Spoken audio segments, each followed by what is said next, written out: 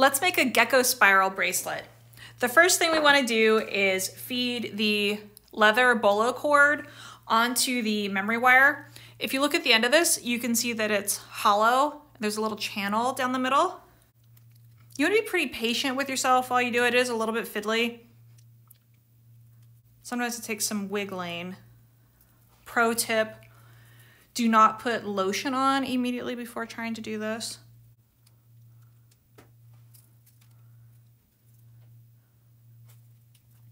If you find that it gets stuck, what I like to do is feel where the wire is, and then I sort of squeeze the leather at that point. There it goes, now it went past it.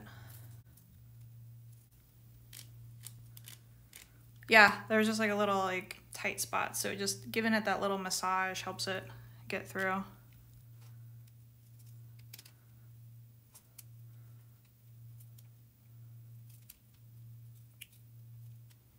Haha! There we go. So real time, I'm at 1:37, so it's fiddly, but it's not that bad. We want to center this on the wire, so just keep feeding it around. Doesn't have to be perfect, but let's see what we can do. Yeah, that looks pretty good. Now I'm gonna put my end caps on and just pop that on there. Let's do the other side. Looking good. Look how cute that is already. We have size 11 seed beads and some Gekko beads. I mean, you can play with this and do whatever pattern you want, but what I'm gonna do is 1 seed bead and then 5 geckos.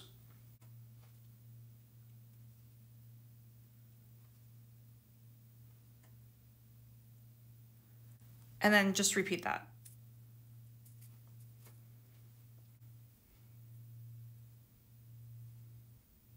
So I've almost filled up this side, so now I'm gonna start really paying attention and making sure I don't have any gaps. I'm just gonna start scooting my beads around to fill up all the space.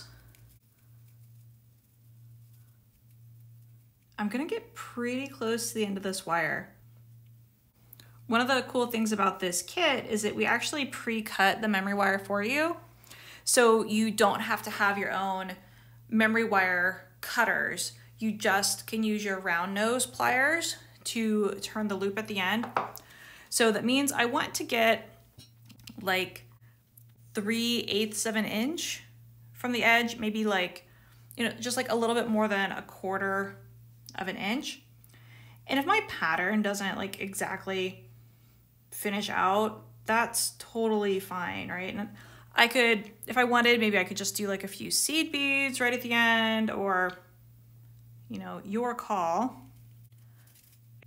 Before I turn my loops, I'm gonna just one more time go through and sort of feel for gaps. Okay, there we go. I think I'm gonna put, well, that did free up some space. Maybe I can get,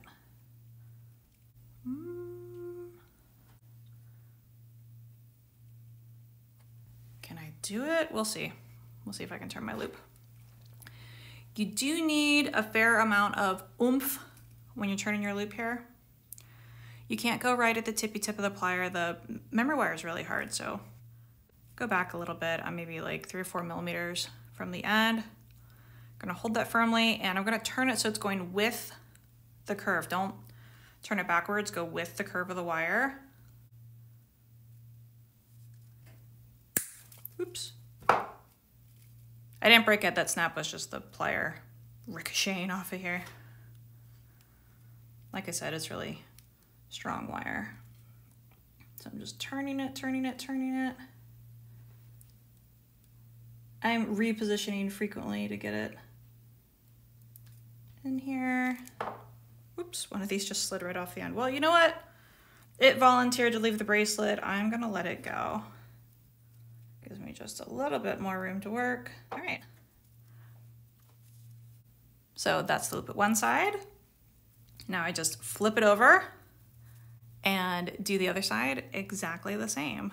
Okay, on my last one, I maybe made my wire a little bit too short, and that bead that volunteered to leave my bracelet.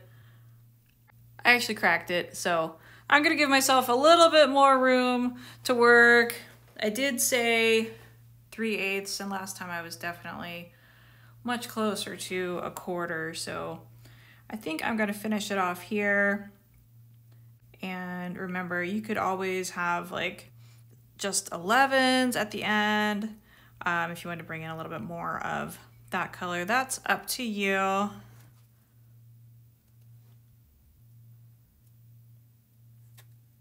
There we are. How cute is that to put on your Gekko spiral?